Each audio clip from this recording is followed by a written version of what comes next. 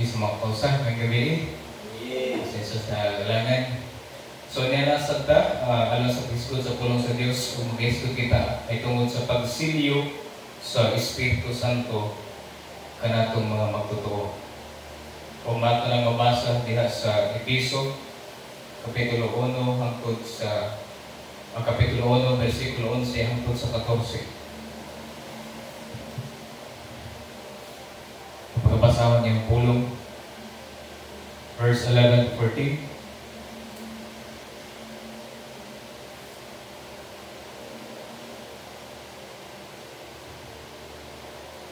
In whom also we have obtained an inheritance, being predestinated according to the purpose of Him who worketh all things after the counsel of His own will, that we should be to the praise of His glory, who first trusted in Christ, in whom ye also trusted, after that ye heard the word of truth, the gospel of salvation, in whom also after that ye believed, ye were sealed with the Holy Spirit of promise.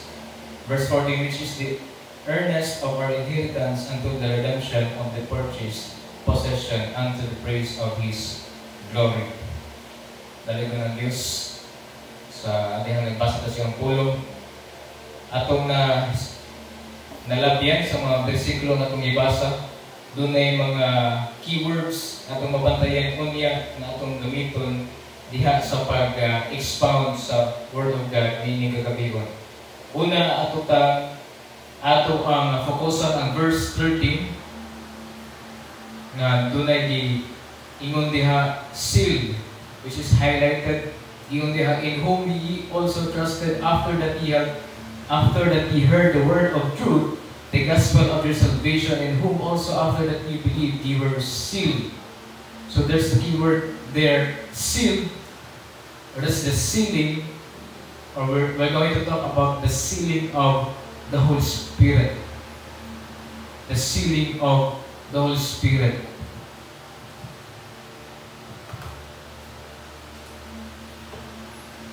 Now, sa dihang ang usa ka magtotoo, usa ka tao, o magtotoo, usa ka tao ang magtuo sa Ebanghelyo sa kaluwasan, sa mensahe sa kaluwasan, nahimong magtotoo, and at that moment, the same moment, siya usab nahimong baptized in the Spirit. Usab siya gisilyuhan diha sa balang Espiritu Santo.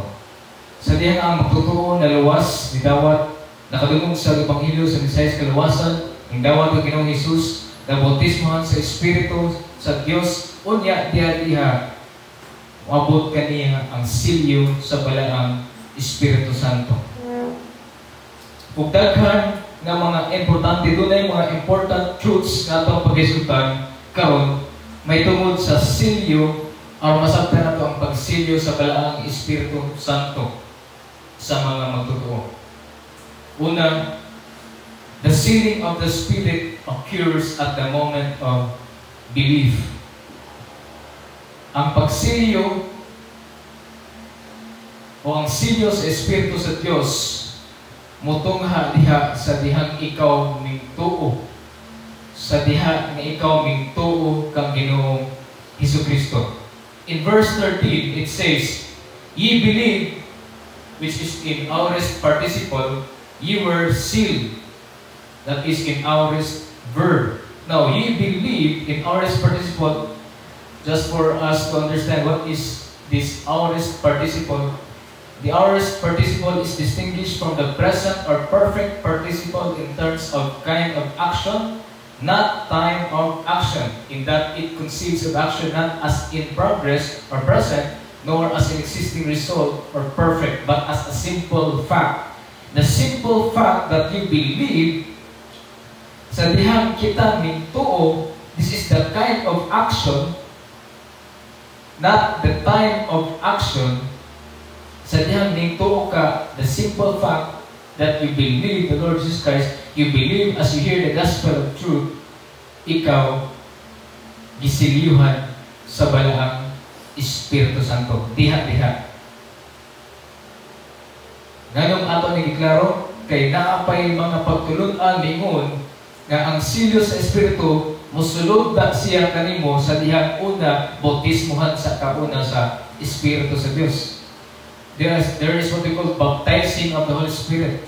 Now, the one of the evidence kuno that you are baptized in the Spirit, that you are already baptized in the Spirit, is that you can speak in tongues. But that is not found in the Bible. Though in the book of Acts, which is pinasahi nga panghitabo, the Pentecost, mo kato ang panghitabo nga diin ang bautismo sa balang Espiritu Santo ni kunsan sa mga apostoles o mga tinun-an ug sa diha-diha nagsugod usab ang pagsilyo sa Espiritu sa Dios apan kana usa ka pinasahi kay mao kana ang pagsugod sa balang Espiritu Santo, the New Testament, ng order of the sealing of the Spirit or the work of the Spirit. Why? Because in the Old Testament, the Spirit of God is will come upon a person and then will depart. And then mawala na ang Espiritu ni ana nga tawhana.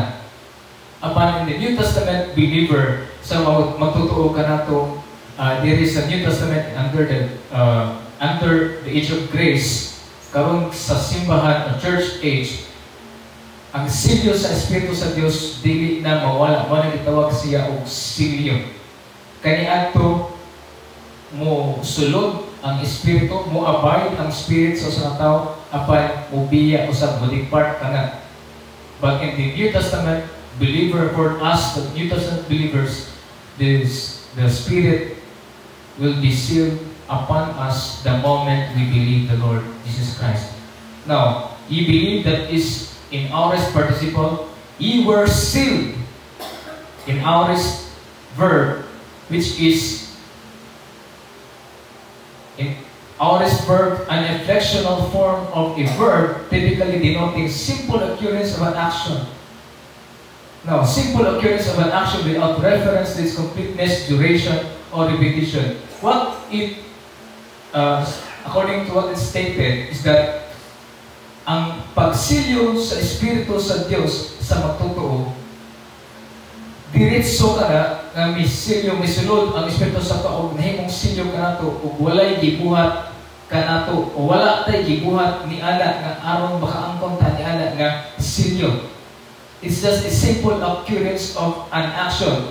Who act, kinsa ang nag-act niini, ang Dios lang gihapon.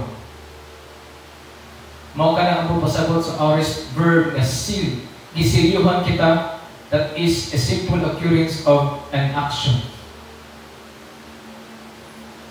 Then secondly, the sealing of the Spirit is a work of God. The sealing of the Spirit the sealing of the Spirit is a work of God. Buhat kini sa Dios.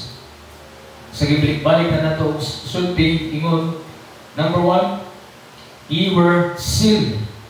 Ye were sealed, and if you take note, okay mong bantayan, you were sealed, that is in passive voice, according sa atong gibasa diha sa Ephesians chapter 1 verse 13. That is in passive voice, which means the passive voice produces a sentence in which the subject receives an action. Passive. Kita nga recipient ni ini, wala tay gihimo. Why? Passive. That's a passive voice. You were sealed. Kita na subject, nag-receive lang ta, nagdawat lang ta, ni nga buhat, ni nga work sa Dios. Alam ka na to. That's why ang selyo sa Balang Espiritu Santo nga buhat sa Dios, walay iya gayon sa tao nga diin siya makapasigarbo or diin siya mingon nga nakaangkon ko sa selyo tungod kay nibuhat ko ini, nibuhat ko niadto. Wala. Tungod kay gisilyuhan kita, automatically at the moment we receive the Lord Jesus Christ, we were sealed with the Holy Spirit. Ikaduha, it is God who had also sealed us. Mabasa na ito diha sa 2 Corinthians chapter 1 verse 21 to 22. Ang Dios mao ang nagsilyo kanato. Once again, isilyuhan kita, buhat kini sa Dios ug walay atoa. Ang pagsilyo walay dili resulta sa ato ang gibuhat kundi resulta usab sa buhat sa Dios pinaagi sa kamatay ni Jesus dito sa cross ug sa niana sa pagkamatay ni Jesus. Nilubong siya, nabanaw siya tutanlaw, o niingon siya sa iyang saad nga mubalik siya, mubayaw siya sa langit, mubalik siya dito sa amahan, kung ipadala niya, ang gitawag kong comforter or helper or advocate ng ang balang Espiritu Santo. Ikatulo, the sealing of the Spirit provides the believer with eternal security. Now, this is where we center the message for this evening. The sealing of the Spirit provides the believer with eternal security. Eternal security. According sa Baptist na teaching, sikat kayo ni siya na term. Why? Because ginagamit ni sa mga magtutuo sa dihang mag-isgot o kaluwasan na mawala or dili mawala. So, kung eternal security maganin, ang isgutan o madungga na to, tumatik musod siguro sa mga Kristohanon, isa lang mahuna ay Baptist. Kaya ang uban po mga Calvinist, ang ilang musod sa mahuna, kung isgot magaling kaluwasan, perseverance of the saints. But which is which? Asa man yun ang tinuod? Asa man yun diha ang insakto or dili insakto? Perseverance of the saints ba? Arikas Calvinist Catholic o arikas Baptist eternal security? Though ang duha mabasa ginato sa Biblia. Kung wala nga dita ngay dili siya ang ayan o dili nato na ingon nga iangkon sa usa ka grupo nga din ay eternal security. Baptist naman na ay perseverance of the saints, mga Calvinist naman na siya. Kundi kung unsa ginaingon sa pulong sa Dios may tungod sa kaluwasan, especially ang silyo sa Espiritu diha sa magtotoo, and that would be a proof, or that would be not just a proof, but mo na atong security, seguridad sa ato ang kaluwasan nga dili mawala. Ito na itong eternal security. Number one, matod pa sa Ryrie King James Version Study Bible page 1673, a seal indicates possession and security. The presence of the Holy Spirit, the seal, is the believer's guarantee of the security of his salvation. This is the believer's guarantee of the security of his salvation.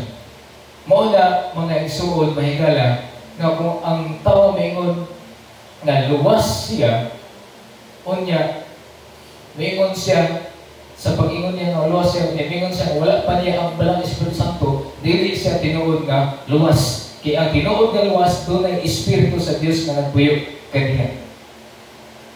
Ug mao kana ang garantiya sa mga magtutuo, ug mao ay kana ang atong seguridad sa atong kaluwasan nga dili giyon mawala. That is our possession, our security. Ikaduha, literally, a seal was used to make something secure. Ang silyo gigamit aron sa paghimo sa kabutan o paghimo nga secure sa kabutan. I-angkono nimo, i-secure nimo, ikahin para nimo. According to Matthew chapter 27 verse 66, so they went and made the tomb secure by sealing the stone and setting a guard. Once again, ang silyo igamit alang sa pag-secure, sa pag-ilhanan, tumbanan nga imuha ka na, ikaw tag-iya, seguridad, nga ikaw ang parehas sa itong illustration na itong nadungog kanunay nga kung ang asa kani adto ng mga tagiyahan o kabo o baka, doon na gina sila silyo. Kanang giputaw, nga giinit sa kaning baga, hindi mo ka na ipainit, ibutang sa lubot sa kabaw or baka, mo ka na isilyo sa tag-iya, nga siya tagiyahan. So mo ka na ang gamit kanya ito. That is for your security. Imong kisecure ang butang na imuha. Mao ka ang gamit sa silyo. Ikaduha, to keep something guarded or protected. This is synonymous. To keep something guarded or protected, according to Revelation chapter 10 verse 4, and when the seven thunders had sounded, I was about to write, but I heard a voice from heaven saying, seal up what the seven thunders have said, and do not write it down. Okay, nahitabo sa dihang ipadayagan si Juan, si John, una nakadungog siya, ini nga mga seven thunders. After seven thunders, ang trumpet sound. Yung say, I was about to write, but I heard a voice from heaven saying, seal up what the seven. Seal up, nagpasabot nga protektaan o gwardiyahan ang nahumana nga thunders. Kay pila ka thunders? Seven thunders. After the seven thunders had sounded, isilyohan na kana, kay mo kana ang katapusan nga ikapitong thunder. Also, to mark something as one's property. First is to secure something. Ikaduha, to keep something guarded or protected. And ikatulo, to mark something as one's property. According to Revelation chapter 7 verse 3 to 8, saying, do not harm the earth or the sea or the trees until we have sealed the servants of our God on their foreheads. And I heard the number of the sealed, 144,000 sealed from every tribe of the sons of Israel. Ipanag-iya sa Israel, o ipanag-iya sa mga tribo sa Israel. Verse 5, 12,000 from the tribe of Judah were sealed. Kung saan sila ang mga ipangsilyuhan? Mga numero sa mga ipangsilyuhan, which is in totality of 144,000 ng mga Israelita. O kana nagpasabot nga gimarkahan sila as something or someone's own property. 12,000 from Judah, 12,000 from Reuben, from the tribe of Asher, up down to the tribe of Benjamin, were sealed, gisilihan. Ikatulo, the sealing or this sealing of the Spirit is referred to as the earnest of our inheritance until the redemption of the purchased possession. This is the earnest of our inheritance. Ang silyo sa Espiritu mao ang atong earnest inheritance until the redemption of the purchased possession. Now, the word earnest in Greek means, or in Greek is arabon. And this refers to a down payment, pledge, or guarantee deposit. The Greek word for earnest is arabon, which refers to down payment, pledge, or guarantee deposit, which is doon natin mabasahan diha sa Genesis chapter 38 verse 17 to 20.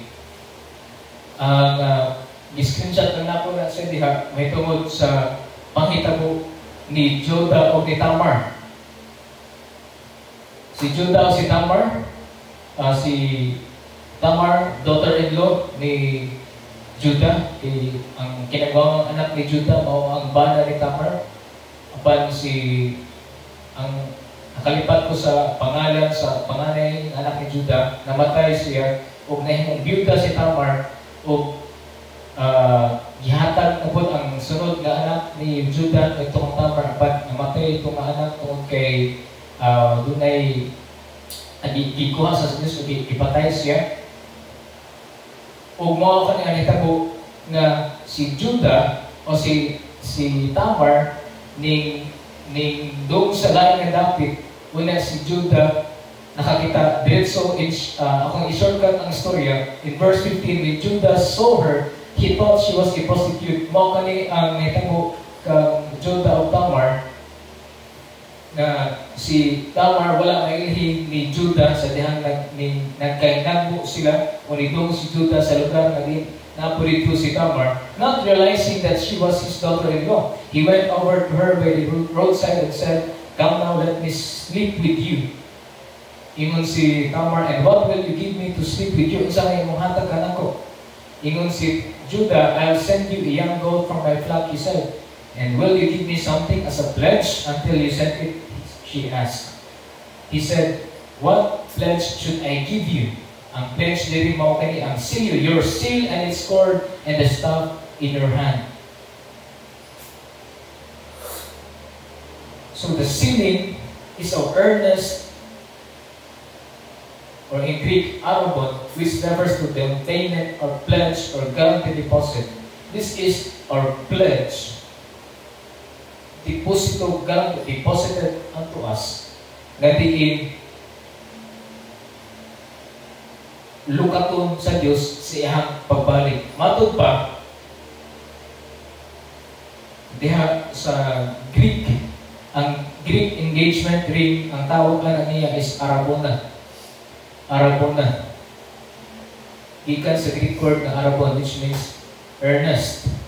So arabona, that means the gift of the Holy Spirit, like an engagement ring, is Christ's guarantee that He will return and take His bride unto Himself.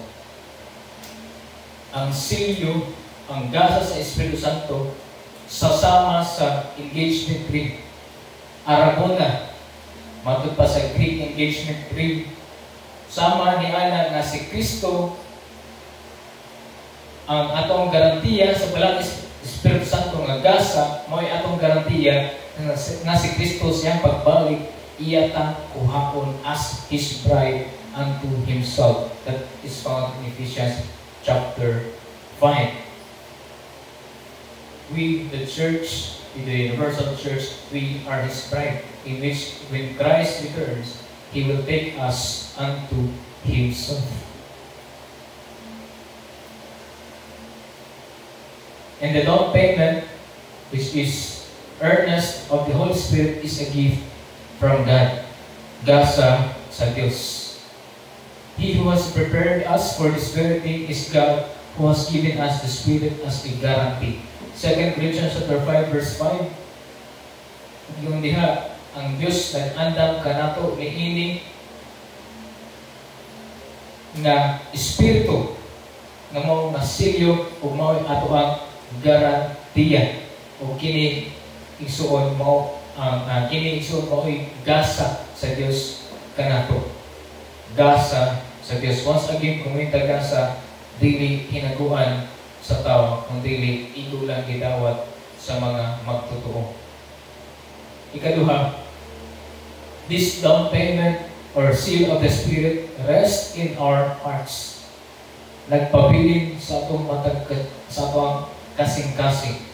2 Corinthians 1 verse 22, and who has also put His seal on us and given us His Spirit in our hearts as a guarantee. Many terms we have said and talked about the seal of the Holy Spirit as a down payment, like an engagement ring, a guarantee unto us, a guarantee deposited, an earnest, daghan pa.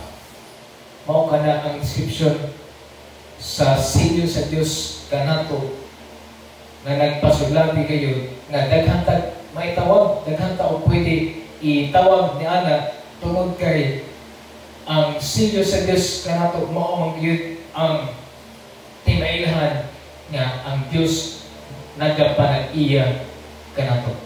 And that's why the believer, ayun diha sa Ephesians chapter 4 verse 30, the believer is sealed unto the day of redemption. The believer is sealed unto the day of redemption. And this proves that the Christian will never lose his salvation. Why? Because God will keep His promise of eternal life and eternal security. Yun diha sa verse 30, chapter 4, sealed unto the day of redemption. Kanos ang day taman ang silyo until or unto the day of redemption. Sa dihan, mubalik na si Kristo Jesus. o loso na niya ang o lukaton, i-redeem niya ang tibuok kalibutan.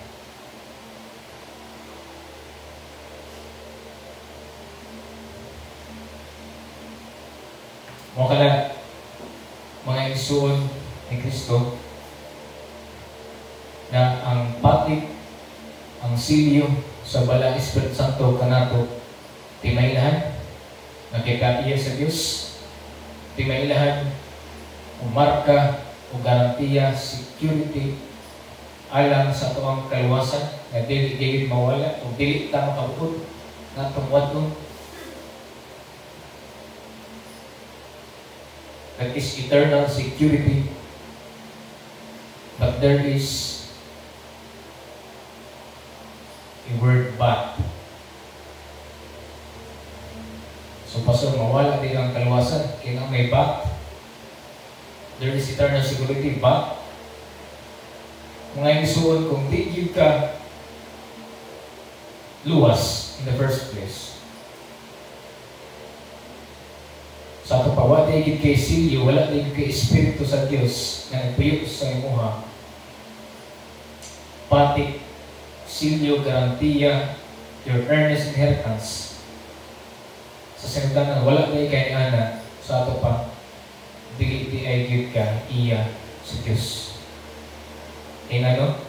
Wala pa kanimong Espiritu sa Diyos na mao ang silyo sa Diyos sa mga iya. Kung atong balikon ang Spirit's sealing, ang silyo sa Espiritu, niabot ka nato nga mamutotoo sa dihang gidawat ta Ginoong Jesucristo. Kung kini nga silyo, dili lang kay atong i-take advantage sa mamutotoo, kaya tungod kina kini nga silyo, pwede na makahimo sa mutang nga diin ginasaway o diin ikaalitutan o diin kina ang Diyos diin nagkasukop o dili malipay bisan ug naa kanini nga sila ison apan kung ikaw nagpadayon di ay diha sa kasalanan alaot gihapon ang imuhang lawas. Mao kana na ang atong espiritu luwas na wala na pagduduha apan ang atong lawas pwede ma-endanger, pwede na madelikado, pwede gani nga sa diha nga ikaw nagbuhat sa butang ang ikalibutan sa Dios, pwede ka kahon sa Dios, patay ang imong lawas apan buhi ang imong espiritu. That is our eternal security. The Spirit remains in us until the day of the Lord. And the seal of the Spirit that is in us, a guarantee and earnest inheritance, may atong ikuptan. Nga sabisan, kung saman ang mahitabo o mahitabo sa kalibutan, dili mawala ang presensya sa Ginoo, dili mawala ang presensya sa Diyos. Kaya tungod, ana pabilin ang Espiritu o dili lamang ingon na musulod, mawala o mawala ang presensya, kung dili nagpabilin siya na silyo sa matagpusa nato. Dali ka ng Diyos.